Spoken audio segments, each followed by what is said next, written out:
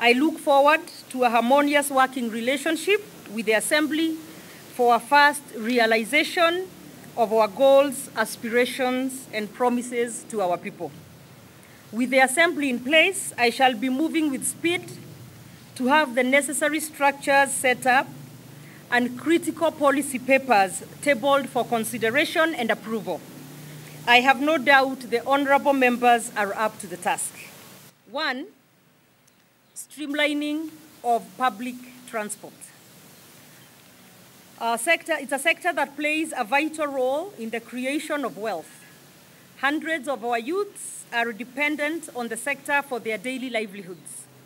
Since the sector has been identified as a key source of wealth and prosperity, I have appointed a task force to consider, among other things, the operational challenges faced by the sector and recommend suitable remedies for immediate action. As we await appropriate recommendations, I have authorized and directed 100% waiver of all unpaid parking charges for the period running up to August 2022, which, ladies and gentlemen, amounts to 142 million shillings. This intervention, I have no doubt, will afford the sector an opportunity to recover and engage further with my government. To achieve our revenue target goals, I have approved a total overhaul of the Revenue Department. This is to include, but not limited to, 1, redeployment and reshuffling of all revenue clerks and officers, and appointment of new revenue heads. Other interventions aimed at revitalizing small-scale businesses to be announced in due course. My government is keen on ensuring the entire public service is staffed with skilled and motivated members of staff. With a functional public service, I entertain no doubts that the people of Nakuru stand to reap huge dividends in terms of quality, timely, and efficient delivery of services. In order to achieve these goals, I shall be announcing key changes to the existing administrative structures. The human resources function must be restructured to be responsive to the needs of our workforce. I am keen to re-evaluate the existing policies on hiring, retention, and promotion of staff members.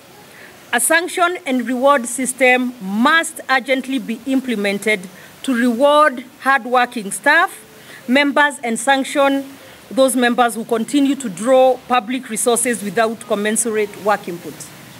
Our payroll must be cleansed of all ghost workers, unnecessary burden of seconded staff from the national government, illegally hired staff and promoted members of staff. I believe our strong county workforce of over 6,000 workers has all the requisite skills required by the county.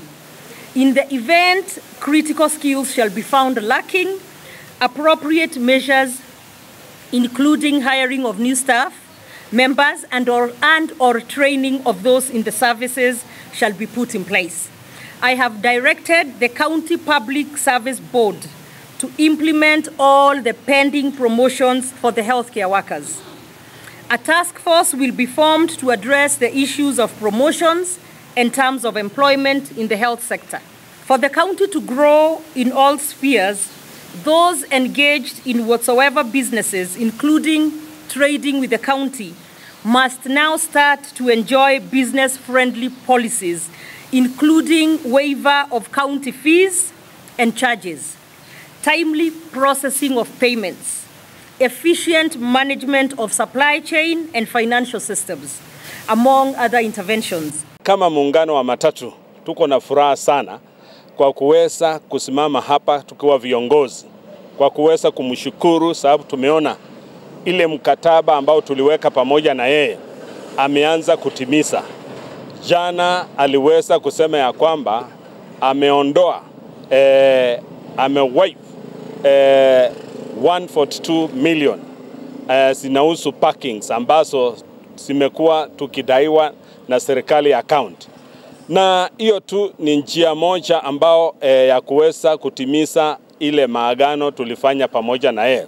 Na sisi kama muungano wa matatu na wafanyabiashara hapa mchini tumesema ni asante sana gavana wetu, na tunataka kukuhakikishia kwamba vile umetufikiria na vile unaendelea kutufikiria na kupanga tauni yetu, tuko nyuma yako kukusaidia ili kutimiza yale yote uliweza kuahidi wakaaji wa kaunti ya Nakuru. Mimi naitwa Bishop Isaac Kariuki. Tunarudisha shukrani kubwa sana kwa gavana wetu Bwana Susan Kihika kwa vile walimechukua kiti na tumeona wameanza kazi.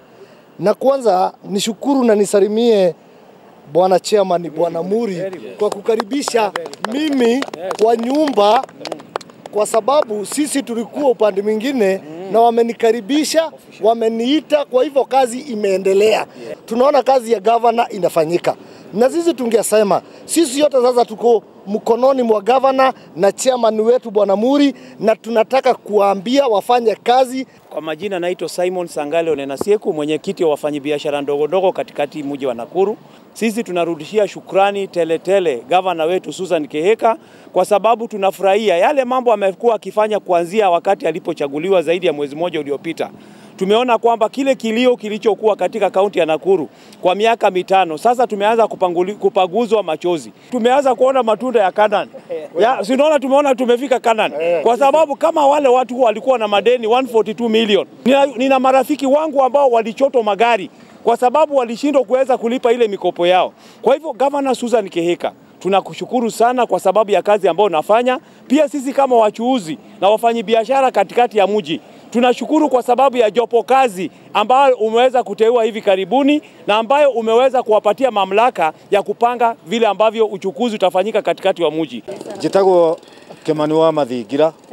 Muthenya wa umuthi turugamite haha twina gikeno ni undu wa thirikari iria turecagurire ti agucagurirwo.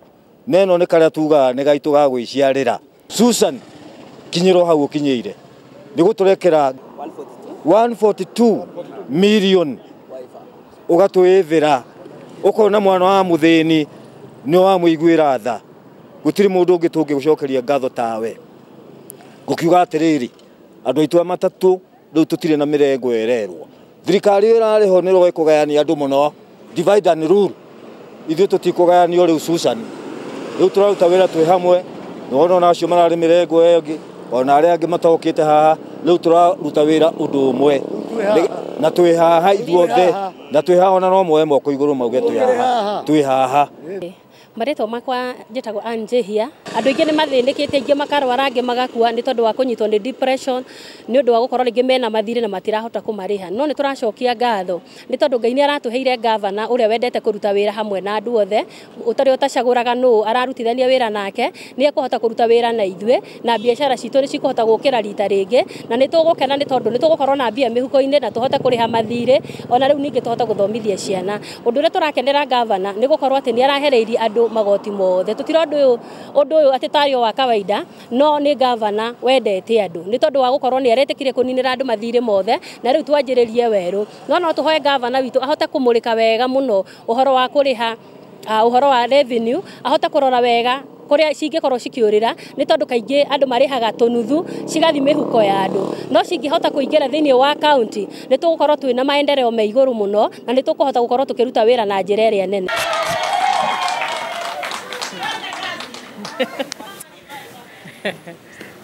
Habari yenu?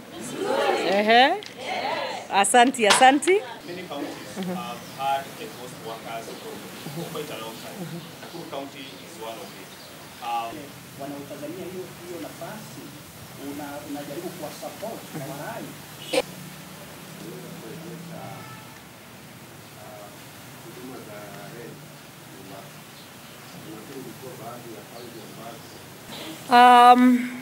Obviously, we would have some Sorry, tupate katawe. Tusikue serious hivyo tena.